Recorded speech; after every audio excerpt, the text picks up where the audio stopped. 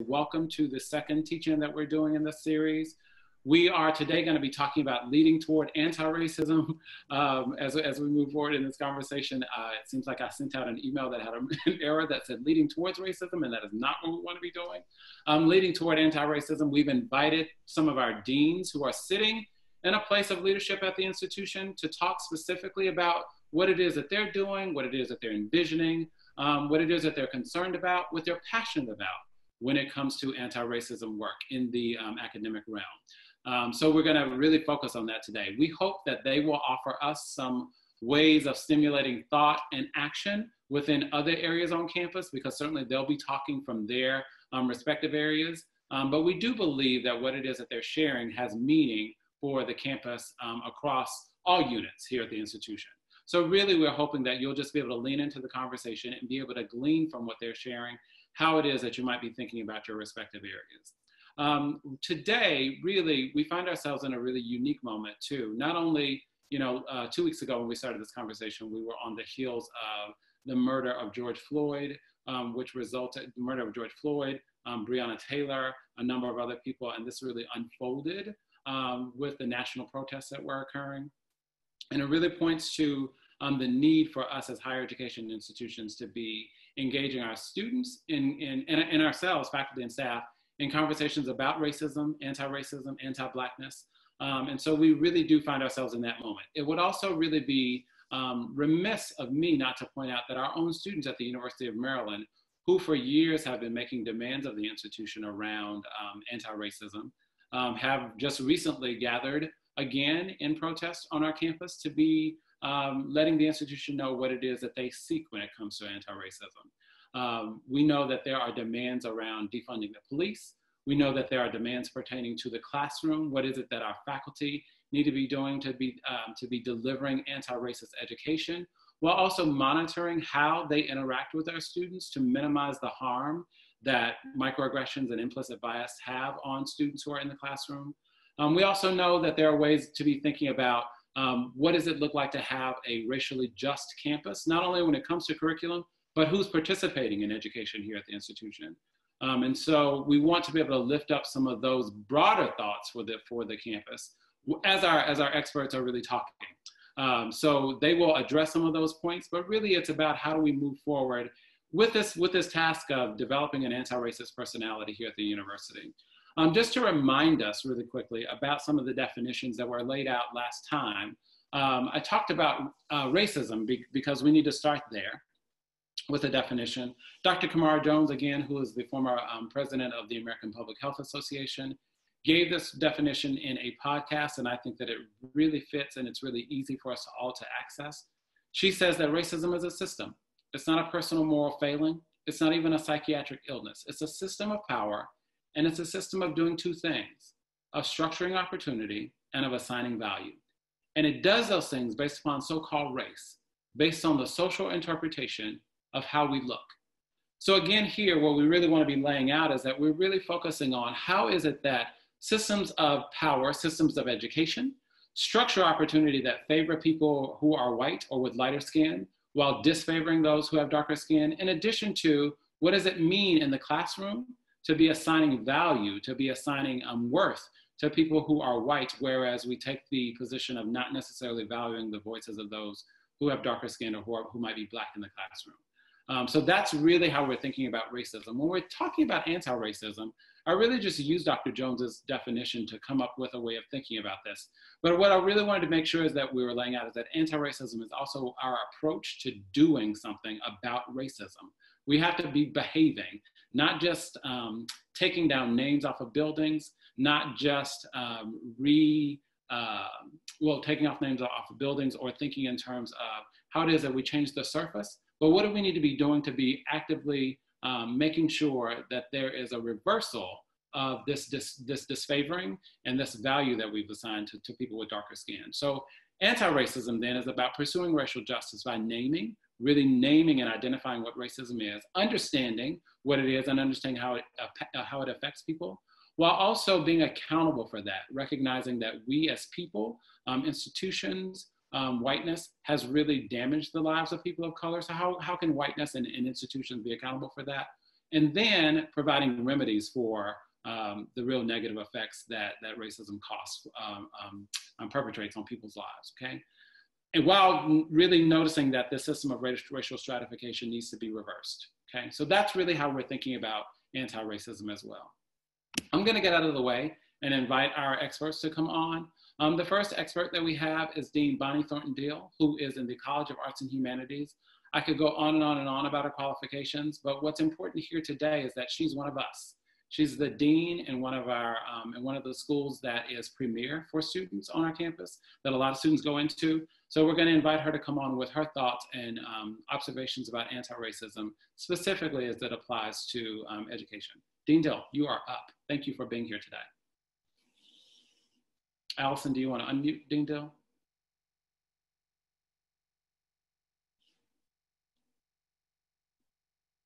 Are you there, Allison? I am. It's saying ask to unmute. Dean Dill, can you hear us? Can you unmute yourself? Okay. There we go, thanks. Okay, good. Thank you. And I'm really pleased to have this opportunity to share some thoughts with you and really raise a bunch of questions for our consideration today. The first thing I want to say is that I've taught courses on race, class, gender, inequality, and the intersections of these and other dimensions of difference for 40 years. So I'm pleased to see that the understanding of racism as systemic and not simply individual characteristics or attitudes is becoming part of the popular understanding. I mean, those of us who have worked in this area have of course understood it as a structure, as something that structures opportunity and assigns value. And I think those are really good ways to capture it. But to have people understand it more generally in the popular culture is important. And I think when we talk about things that are systemic, we have to think about what are the things that hold systems in place? What are the things that sustain it, that nurture it, and how is it manifested in our life? And so certainly this moment in history has drawn our attention to a number of these things. And Carlton, you certainly mentioned some of them: policing, health disparities, statues, symbols, all of those kinds of things. And I do want to make the point that symbols are a powerful part of the ideological infrastructure that supports and maintains systems of inequality. You know, I'm from the College of Arts and Humanities. Symbols, language, stories, I see, we see as tools that create shared understandings and disseminate meaning. It is the essence of what it means to be human. So in that way, I think that of course brings me to what higher education is, because it has as its core purpose using and transmitting from one generation to the next the symbols, the languages, the stories, and the understandings of culture. Now, that may be a little bit of an oversimplification, but I think you get my point. Mm-hmm. Higher education is a key institution of the ideological infrastructure that supports and maintains our social system. In other words, these structures of inequality are supported and maintained by a set of ideologies. And higher education is a key player in perpetuating and developing and presenting and disseminating these ideologies. So racism and white supremacy, of course, are embedded in our system. They're embedded in our social structure. Therefore, it's incumbent upon those of us who work and lead in higher education to acknowledge and identify and challenge these ideas, and to do more than just add a few additional courses and stir, but to really question the very foundations of our knowledge. That's kind of where I want to go today. As Dean of an academic college, I've chosen to focus on challenges in 3 areas and to raise a series of questions that can help us identify and name systemic racism and lay the groundwork to eliminate it. And I call it 3 C's. I'm going to talk about curriculum. I'm going to raise some questions around curriculum. I'm going to raise some questions around climate. and I'm going to raise some questions around community. And all of those things, of course, are fundamental to how I think about the work that I do and how I think we need to think about higher education. So let me begin with curriculum. So the question is, whose stories are told and from what perspective? And so I raised the question, what would the curriculum look like? Because as I said earlier, it's good to add some courses, and we should. I mean, we have courses and we should add some more, but just adding courses isn't enough. We really need to look at the totality of our curriculum and whose stories are told and from what perspective. What would our curriculum look like, for example, if our scientists were taught about the ways scientific methods and approaches have been used to justify and support ideologies of racial inferiority? This goes way back to when people were looking at phrenology and looking at brain size, eugenics, even more contemporarily IQ and genetics, all get used and talked about in the language of science to justify, in many ways, racial inferiority, racial differences, a hierarchy of racial groups. And what question, and then to ask, if you understand the ways in which scientific approaches have been used, then what questions does that raise for scientific objectivity? What does that call scientists, for example, to do when they are implementing something new? What kinds of questions do they need to be asking about the impact of their work or the ways in which their data has been gathered?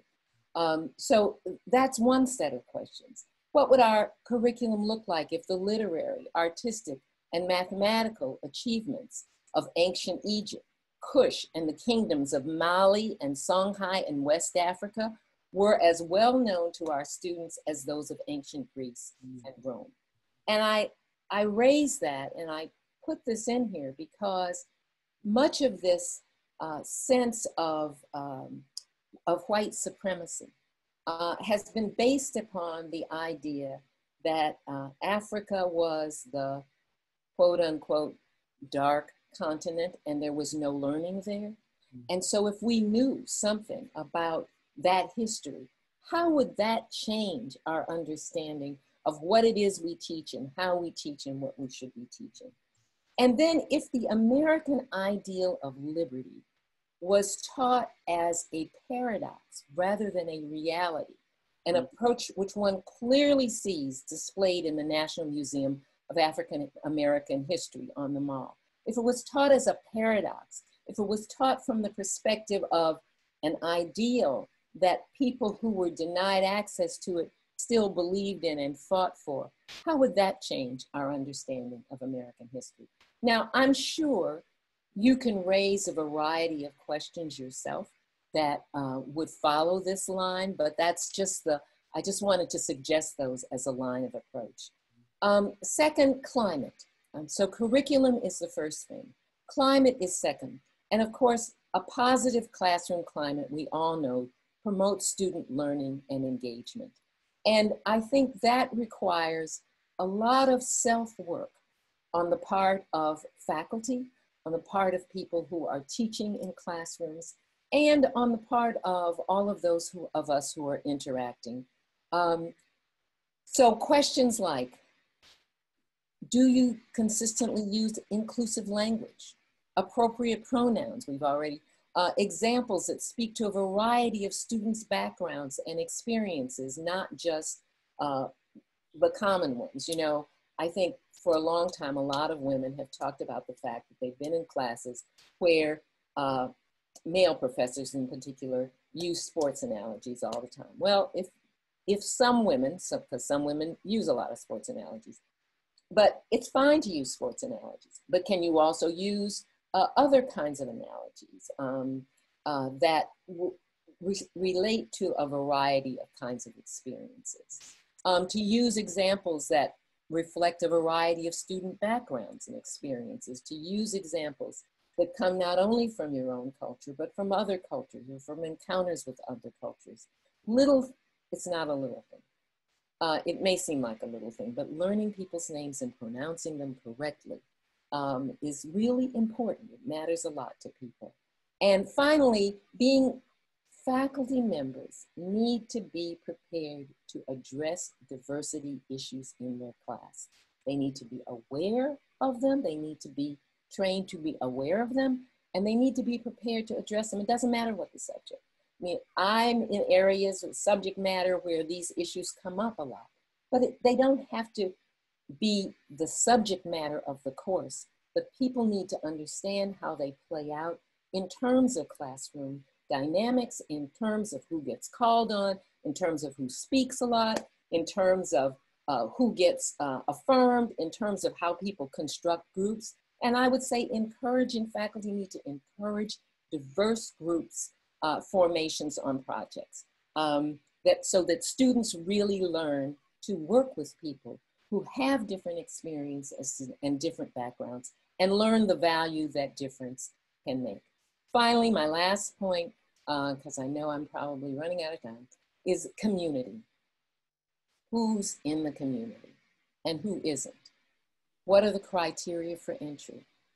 How are different groups of people distributed throughout the community?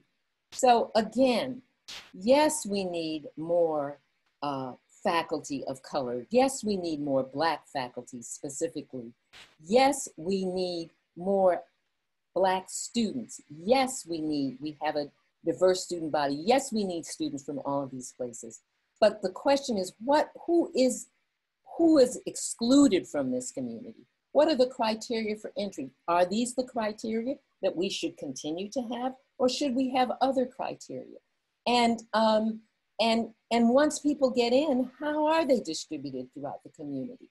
Who is doing certain kinds of work or in certain kinds of classes? And what is the work that's being done to expand and enlarge the community? And then finally, not only expanding the community, but what does the community look like when you get there? What does inclusion in the community look like? What should it look like?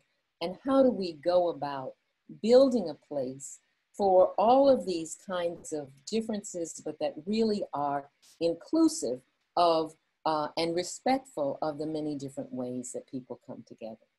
I could talk about this a long time, but this is my time. So the three things I think about as a dean of a college are the curriculum, the climate in classes and in the college generally, and the community. Who's in it, who's out, and how can we expand who is in the community, recognizing that as we expand who's in the community, that expansion changes the climate and it raises some different questions about what's in the curriculum. So that's me. That's me. I'm out, and we'll bring the next one in. Thank you. Thank you so much, Dean Dill. We really appreciated that. One of the things that I find myself talking about a lot on campus, especially when I'm talking to folks in STEM areas, is that science is not objective, and we have to be thinking about who are the people who are creating science and what were their values, what were their cultural ways of being. And so you were really highlighting that at the beginning.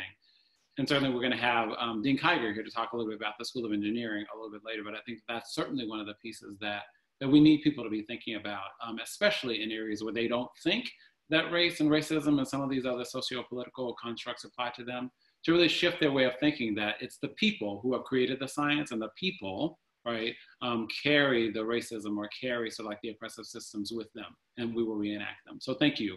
Hopefully we'll get a chance maybe to talk a little bit more about some of your ideas after we hear from our third speaker. Next up, we're gonna have Dean Adriene Lim, who is actually newer to our campus. But Dean Lim, I met probably a few months ago, maybe, doing a training in the libraries, and I was really just appreciated her presence. And so I thought that she would be a great person to add to this conversation. So Dean Adriene Lim is the Dean of University Libraries. Dean Lim, take it away. Hello. Good afternoon, everyone. Thank you, Dr. Green, and thank you to the Office of Diversity and Inclusion for inviting me to participate and for organizing this forum. I'm humbled to join you and my fellow panelists today because despite having been an anti-racist activist myself and having worked in higher education for 20 years, it's apparent that many of us in research library leadership, at least, and I, have not done enough. Dare I say that many of us who lead in the academy have not addressed anti-Black racism and systemic racism enough. We have not been as courageous and committed as we need to be to effect more lasting, significant change in our society. We should continually engage in critical examination and action that will work to overcome our own institutional complicity in white supremacist structures, harmful ideologies, and everyday practices that work to maintain an unjust status quo. We should invest, we should strategize, we should reallocate to prioritize anti-racist work. We know the backlash will continue to be intense, and yet still we should do more. I believe good leaders know this is a time to listen and act more than to talk, except when the talking will hone concrete ideas and affirm our commitment to action. It's time to let the wisdom of marginalized groups themselves inform our decisions and planning and work. For example, we now have a list of demands from UMD's Black students that we can consider.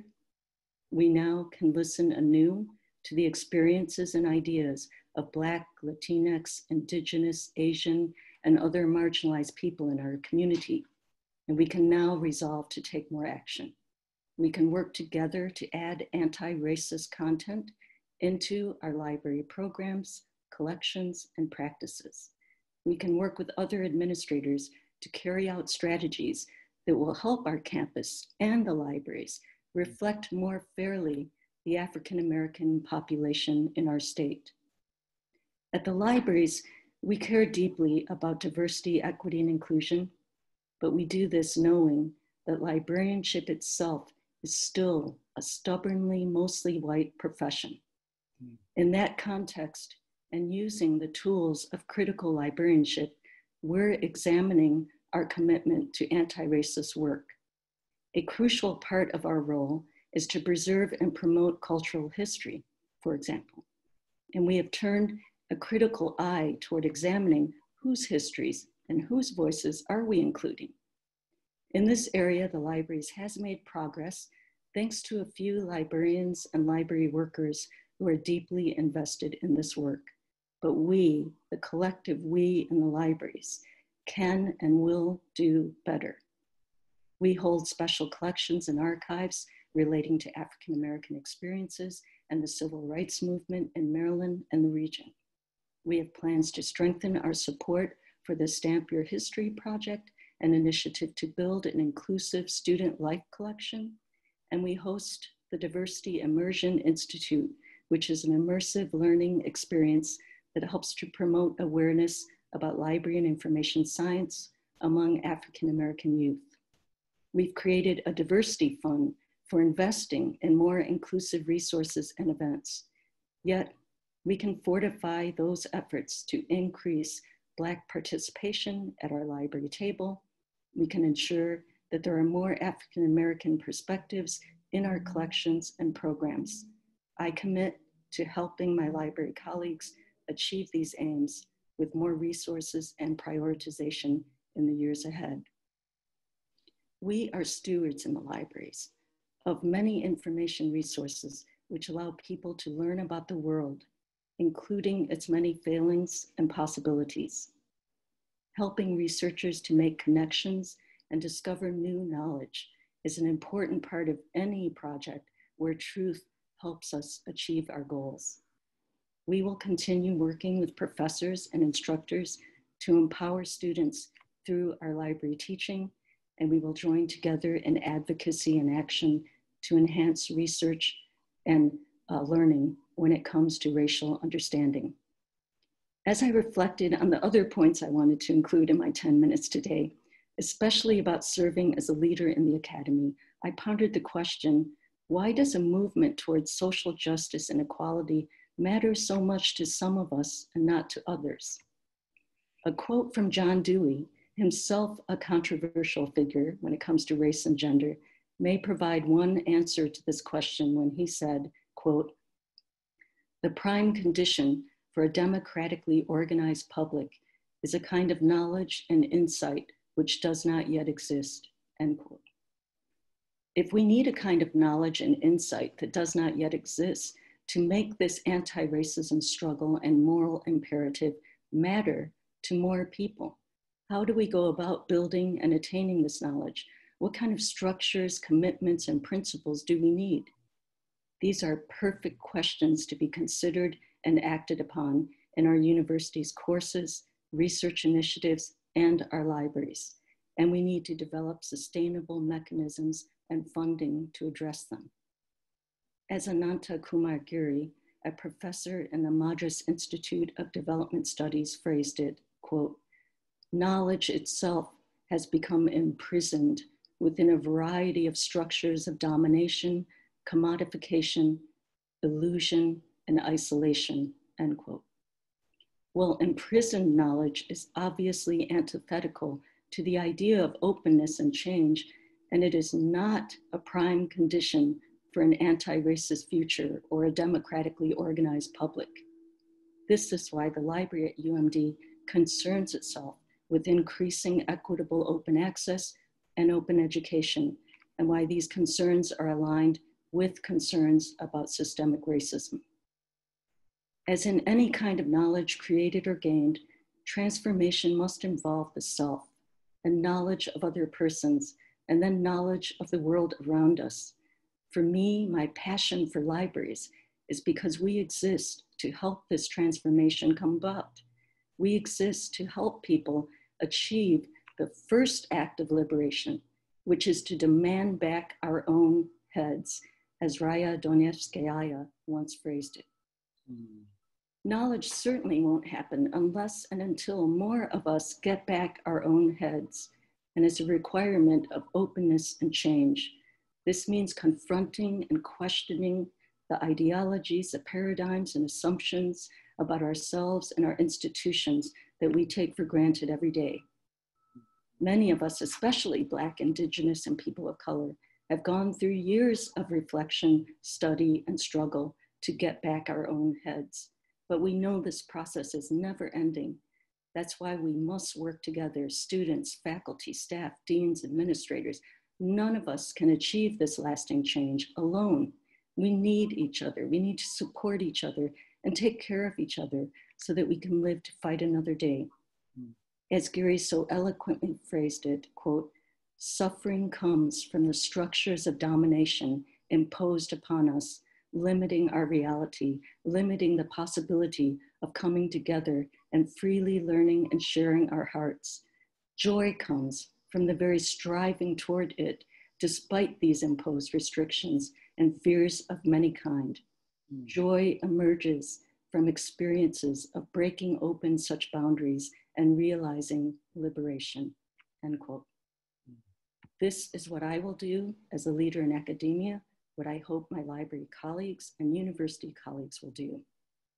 We will join with you to counter anti-Black racism and other ideologies and systems that dehumanize and oppress people.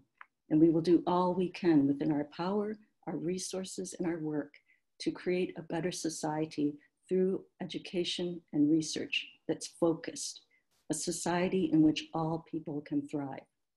I hope we will start first by co-creating a roadmap toward our common goals, adding more anti-racist work into the universities and the library's strategic plans which drive investment, focus, and attention. We've already begun doing this as part of a Step Up forum held in the libraries earlier this month, and the work will continue. As our inspiration, in addition to the passion we feel for ensuring your success and your flourishing, we can remember Ta-Nehisi's Coates' recollection about the meaning of the library in his life. Quote, "I was made for the library, not the classroom. The classroom was a jail of other people's interests. The library was open, unending, free." And it's a crafting and stewarding of this kind of library that is our commitment to all of you in the library's anti-racist work. Thank you for your work, and thank you for listening, and we look forward to working with you toward our aims. Thank you so much, Dean Lim. I'm so glad I met you. Thank you for being a part of this conversation. A few things that really stood out to me at the beginning. You were really talking about how is it that we bring to the table Black voices, and how do we honor those Black voices such that we actually hear what folks are saying in order to be able to move towards change. And also what you're talking about, how do we put resources in place, not just lip service, but how do we actually use the resources that we have to move towards anti-racism? Even thinking about as the libraries has access to so many resources that are important for research at our institution, but how do we use those resources to really move forward an anti-racist agenda becomes important. And then just the closing about the curiosity piece. How do we move into a place of curiosity? And libraries really are, so like the symbol of curiosity, if you will, so that we can ask more questions rather than foreclosing on answers, right? So thank you so much. When we were thinking about this conversation, we really wanted to have a diverse voice, a diverse group of people sitting at the table, which you saw the last time that we were here, and you see here again today, thinking about the arts and humanities and about the libraries, which is not, we don't think of it as sort of like one of the academic components of our institution, but certainly it's critical to the academic mission of the institution. And then also, how do we get people in the sciences, technology, and engineering, math, in the STEM fields to be engaged in this conversation as well? So I invited Dean King Kiger to be a part of this conversation. Dean King Kiger and I have been partnering in one of the School of Engineering's efforts to make sure that diversity and inclusion is an important part of the conversation for incoming students over there. So we've worked together for the past couple of years on Clark Lead, which I think is a stellar program that they're doing to really onboard incoming students with diversity and inclusion as a key part of that onboarding. So my interactions with Dean Kiger have always been, I've always valued them. So I thought he would be an important voice to bring to this conversation as well. So thank you, Dean Kiger, for being here. And you're up. Thank you very much, Carlton. I am truly humbled and grateful to be asked to participate in this series, following the powerful and experienced voices that have preceded me. As you can tell, this is not my area of scholarship, and I am learning how to play a constructive role and an agent for positive change. So with all due respect, I ask for your patience as I move through this, and if I should express something in a clumsy manner. Next slide, please. In my conversations with Dr. Green about this event, we decided that it might be somewhat useful to share my own journey along this direction, because it has a lot of points that I think many of my colleagues might also have in common. I am, as you can tell, come from a background of being a privileged white male. Specifically, I was born in Michigan, and at a young age moved to a small town in northern Arizona that was not terribly diverse, population about 25,000 people, with just a single high school. Even so, from that early age, I was raised with the perspective that having everybody has an intrinsic qualities and an equality about them that we should respect, and there are no differences based on race, color or skin or religious background. And that is pretty much where my education for a long time seemed to halt on these matters. And I was in a mode of believing that if I do this little bit, that this is my part, and everybody is thinking this way, and that's how we'll move forward on this. Like, it's a long task, but this is the way that we can go forward. When I graduated from high school, I went on to the University of Southern California in Los Angeles. So from 25,000 people next to about 20 million people in the greater Los Angeles basin. It was an eye-opening experience, as you can imagine, for me. A lot of transformative experiences. I was able to study abroad for a year. They have a diverse population of 50% of the students there are from another country.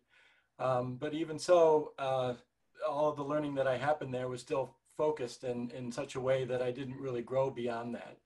In fact, when I graduated from there, I went down to graduate school in San Diego in 1991. And the following year, was the Los Angeles riots after the Rodney King event, which was probably the biggest racial upheaval that we've had in our country since before I was born. And even though I paid attention and was concerned about this, I still did not understand what was the true underlying source of that. And I just didn't get it. I was in graduate school, focusing hard on my scholarship, trying to be the best that I can in sort of my engineering discipline, and came and got a job here at the University of Maryland in 1995, being an assistant professor, having your head down, doing the engineering work. It really wasn't until I became through the ranks and graduated sort of as a full professor and then started leadership positions in administration that I really had a chance to reflect more on this. Next piece. And as I did that, I've always had this perspective that doing my little bit and my little worldview of being a good person was like we're all working together, pushing this boulder up this long slope that's going to take a long time to get there, but we are making progress. And the recent events for me have been a real revelation in that I found out how the pervasive structural aspects of racism in our society around us that I had been missing have been there all along, despite my ignorance. The next bit. And so really I felt like the boulder wasn't where we had been pushing it, but it had rolled me over and was actually hundreds of yards back down the slope. And I really needed to get back in and help push that up by helping to dismantle those parts that have structurally been part of that. So with that, enough about me. Let me talk more in general about engineering. And I think there's two pieces that I've really divided this into because of where I'm coming from and my administrative role. I see there are two, in my limited time of observing this over the last number of years, there are two main features, I think, to where we need to be working at. One is how we train our current students in STEM and engineering, and the other in thinking about what are the pathways into these disciplines and the systemic portions that are there that need to be dismantled or corrected. So engineering as a profession, of course, has its part in systemic racism. You can think of countless examples that could fill many, many slides, but just to point out a few, there's technical decisions that led to the Flint water crisis. There's citing of public transportation and infrastructure projects, even as close here in College Park as to where the metro station was placed. More recently, there are things like facial recognition software, which has well pointed out flaws and short-sightedness in how it's constructed. And even this example here, if you could play that, it may seem a bit more innocuous, but are pervasive. If you could play the link. This is a device that is very technical in nature, where it uses a light sensor to automatically dispense soap. And here, whether it's probably not by design, but just an oversight perhaps, but the result is tragic in that if your pigment of your skin isn't the right tone, it doesn't actuate. So repeatedly placing hands of white or black behind it, one produces a result, the other does not. So whatever the process that went through to define the site was clearly flawed and something that needs to be addressed in our education system from the get-go as engineers. If we're not doing this, we're failing society as a whole. Next slide. So in thinking about training our current students, we need to be intentionally having this conversation explicitly in order to make progress. If I go back to when I was an engineering student as an undergraduate, it was 140, 136, whatever credits of purely technical material. There was no talk of sort of the broader social context. That was somebody else's work that they had to be done. In my time as an academic, I've seen a shift in this, thankfully. Starting maybe about 15, 20 years ago, the Accreditation Organization for Engineering put in a recognition that there needs to be discussions about the greater societal context and how this is put into place. But even so, it's only really in the last decade that I think the pendulum has started to swing in a meaningful way. Part of what a few things we have been doing along this line, as Dr. Green pointed out, is Clark Lead is an onboarding process that we do on the first day with all of our engineering students. We grew it last year. It was a piloted 2 years ago, and we had it with about 800 students for 4 hours in the afternoon at the hotel before the first day of classes. And we talked about sort of leadership from a strengths position and used that to segue into a conversation about diversity and inclusion and the importance of that in the role of engineering. That's just a start, because 4 hours, of course, is not a way that this topic needs to be treated, and we need to build that out in a more comprehensive manner. Another point that has been slowly gaining traction is electrical engineering and computer engineering has a course, ENE 200, called Technology and Consequences, Engineering, Ethics, and Humanity. This is a required course for their students, and I think it's one that should be required for all of our engineering students. It's a gen ed course, and we're working towards that, but there they have conversations about these topics in there as a part of that.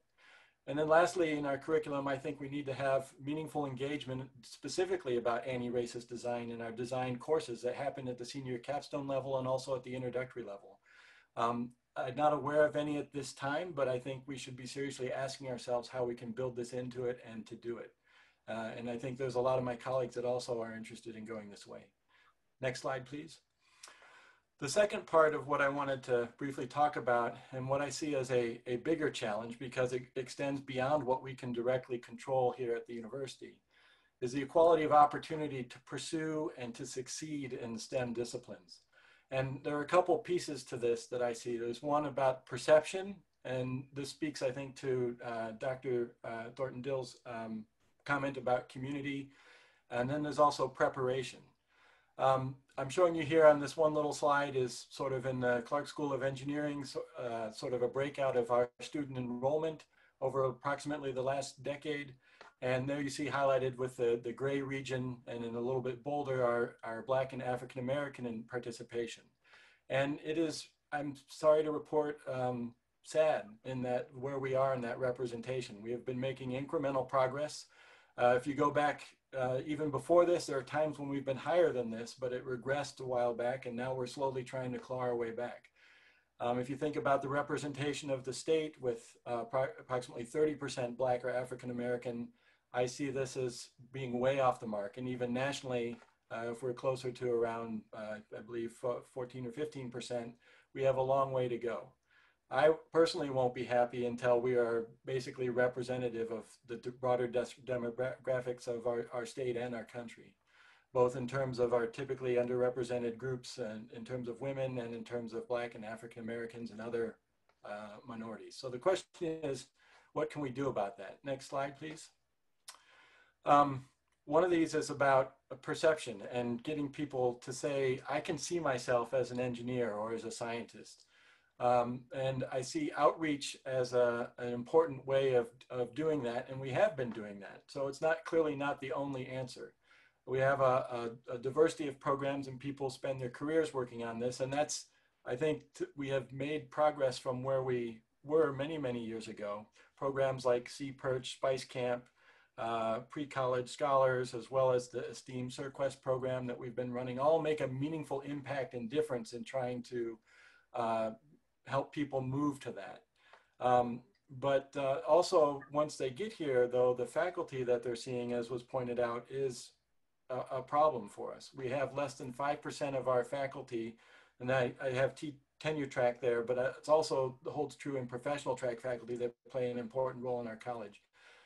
Less than 5% are identified as Black or African American. And with those smaller numbers, it's really hard for our students to, I think, project themselves into a position of success and seeing them do that. So this is another area that we really need to make progress on. The next slide, please. And the other piece is getting into our disciplines. And in my opinion, standardized testing are a big impediment to sort of equitable admission processes. On the surface, I can see that standardized tests seem like a good idea, is that they can give perhaps an objective measure if done properly with a lot of different school systems. But in reality, those with the socioeconomic means to help their children prepare for that and to become good test takers are at an advantage, and those who cannot are at a disadvantage. These are the numbers that we have for our freshman admitted students in engineering, and they're stellar by any stretch of the imagination. But for me personally, I'm not sure that numbers this high really correlate with success in our particular program. Once you get a certain score, I don't think that they sort of lose their meaning. So given this, my own preference would be to do away with standardized testing and admission altogether for our program. That's my particular opinion, and will advocate for that, but I'm sure there's a lot of points to be discussed there. Next slide, please. And this is my last one. The other one is, I think, harkens back to these wider gaps in preparation and the systemic inequalities that are built around that in our school systems. Engineering is a degree program that is based on a foundation of advanced math, physics, and the other sciences. It is the tool set and the language that engineers do use to make their designs. And being successful in those topics have an impact in being successful in the program and the time to degree. So we need to do everything we can to help have equality in the school systems to serve those students so that they can all participate in our program. This is not just a problem for our colleagues in the College of Education to solve. This is something for all of us, in my opinion, to take up and to promote and to reach back and engage with. So what that means is I think we need to have our students, faculty, and staff engaged in a meaningful way with the school systems in the region to help build them up and to have competency there. And I think we should have more of our engineering students going back into being K through 12 teachers. Just the last two images I'll comment on here. I think there's a fantastic program in CMNS and College of Education, the Terrapin Teachers Program. I'd like to emulate that, where there are actually faculty that have split appointments between the school systems and the university. And this way they're teaching in both environments and able to understand and help bridge between those two things. I think that that would be a fantastic thing to build upon. Also, I'm showing there a slide of College Park Scholars Science, Technology, and Society, where they have their robotic service learning program, where they send cohorts of our students back into the school systems to help teach robotics and to be engaged in that. And there's really a two-way interaction there that helps people understand on both sides. One, that the K through 12 students understand that they can do this, and two, our students have an increased awareness about the challenges in the school system and the role they can play to change that. So I think with that, I'm well out of time and I should stop here. Thank you very much. Great, great. Thank you, Dean Kiger. What I'd like for us to do with our remaining few minutes is maybe address a few questions. There are quite a few that have come in. Why don't we start with one? Well, let me say this too. One of the reasons why I really wanted to invite Dean Kiger here to be a part of this conversation is because I do think that it's important that we do have our white administrators involved in this conversation around anti-racism, with folks understanding that we all need to participate in this. And my partnership or my collaboration with Dean Kiger over the course of these past few years has certainly spoken to a willingness to step into the conversation, even though it can be really anxiety provoking, especially for some of our white administrators. So I really appreciate that. I also appreciate even sort of hearkening back to a part of the conversation that we had last time, where Dr. Janelle Wong was also talking about the need to be in reflection about how it is that standardized testing may be a part of the racist system that keeps students of color out of higher education and certainly tracks them in a way that doesn't necessarily benefit them, right? So it becomes one of the pieces that we do need to be thinking about as an institution. Thank all of the panelists. One of the questions that we have here is thinking about students coming back on campus in the midst of COVID-19. What is our hope for moving anti-racism work forward in the midst of COVID and having an election? Anybody want to sort of step into that question?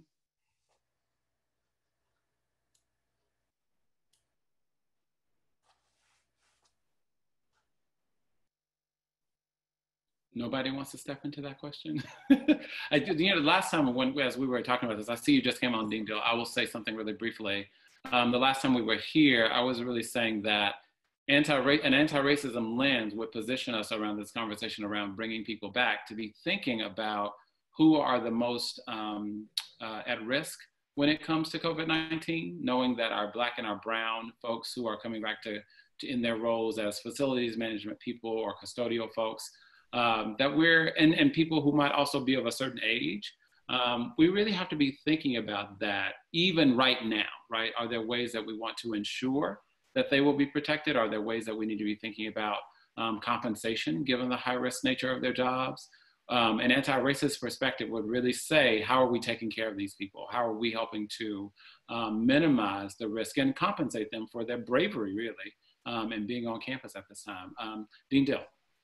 Yes, Carlton, I think that's a great question, because one of the things that this has shown us, that the whole COVID thing has shown us, is that the people that we call, the people we applaud, the first line responders and all of those people are overwhelmingly, and certainly in this area, Black and brown people, and who are also at higher risk.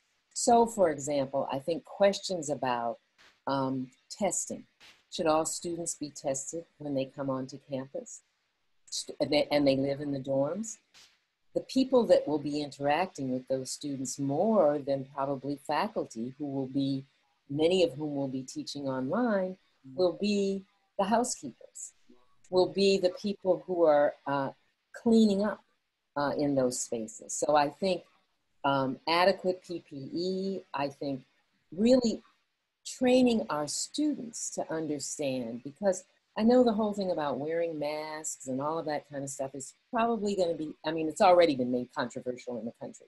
And it's certainly going to be something that students may or may not, want to do or feel the need to do. But the point of wearing the mask is to protect others. It doesn't so much protect you. And so even orienting our students as they come back on campus to their responsibility to protect the people who are serving their food, who are all of these places, I think that would be one anti-racist approach. Thank you. It really goes back to your point of community. Who's in our community and how are we taking care of them? Erin, were you going to say something about that issue? I just agree with Dr. Dill, and I think that actually translates to anti-racist work as a whole, that this work is not just about ourselves. And of course we have that self-reflection and the work that we need to do, but this is about our community. This is about everyone in our community. And so that perspective that we show that care and the value of all lives, and that we want to show up to do that in a way that actually benefits our community, and in turn, that is also valuable for our own selves. But I think that translates, from COVID and even more broadly to anti-racist work. Mm-hmm. Dean Lim? Well, when the university has an emergency, similar to the one we're in now with COVID, there's a category of employees called essential employees. And this question just reminds me that we could look at some of our existing policies with an anti-racist lens and understand, how do we define essential employees and what is the compensation that those essential employees are given. And as Dean Dill mentioned, and Erin also, that the idea of who and what work is essential, that's changing our understanding living through this pandemic.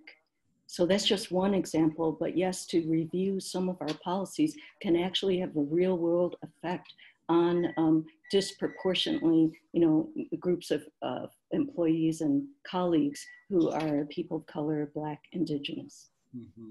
Okay. So I'm looking at the time, and we do have, like I said, a hard stop with one of our panelists needing to leave. So I'm gonna give some closing comments here for us really briefly. First, I just want to say thank you to the folks who joined us today, of course, to Dean Dill, to Dean Lim, to Dean Kiger. I really appreciate your contributing to this conversation. What I'm hoping for is that we're really stimulating some conversation across campus around these issues, because it's part of what we actually need to be doing, especially as an institution of higher education. How are we getting people to lean into difficult thinking around these issues, leading to, of course, behavioral change? That was one of the questions that came out. And so we'll hopefully, over the course of the next few teach-ins, we'll do that. I wanna say again that we wanna continue these teach-ins, and maybe even guided by some of the questions that you've submitted that we didn't get to. Certainly, how is it that people who are not at the senior level, who are not at the dean and above level, what do they need to be doing around anti-racism leadership in their respective areas? And so that becomes a really important question that we want to be able to provide some direction for when it comes to people who are interfacing with people on a daily basis. We also are going to encourage people to sign up for the ODI newsletter that you can have more information about some of the teach-in teachings that we'll plan. I think that the next one that we really want to be able to put forward for people is a conversation with students. How are students experiencing our campus, and what is it that they have to say about anti-racism on our campus? There are so many others, though, that I'd like to be able to move forward with, thinking about anti-racism specifically in the classroom. What does it look like for white people to be talking about anti-racism? So maybe with a panel of white folks who are engaged in this work. We're also going to encourage you to keep checking out these teaching videos online. This one will be available as well as the last one. Join the conversation. If you are a faculty member, a staff member, a student who is really passionate about these issues and you want to contribute your voice, reach out to us at Diverse Terps and let us know if you have an area of expertise that you want to talk about, and we'll figure out how to get you into the conversation. We also want to just acknowledge that UMD Solidarity is one of the places where you can get a lot of information about these issues. We note that the Vice President for Diversity and Inclusion, Dr. Georgina Dodge, will be leading a number of community conversations over the course of the next few weeks, inviting our community members to give some perspectives about racism on our campus. We know that some of those have already been filled, but there could be another round of those conversations just to make sure that we get a number of voices into the conversation with our administrators. So those are some of my closing comments. Really, thank you all. Thank you to the School of Public Health for being a co-sponsor, and thank you to the Center for Diversity and Equity in Higher Education for also being one of our sponsors here. We are really looking forward to continuing these conversations. Allison, before we close, make sure that we save the chat as well so that we can have those comments for later. Thank you again, everybody. We really appreciate you being here.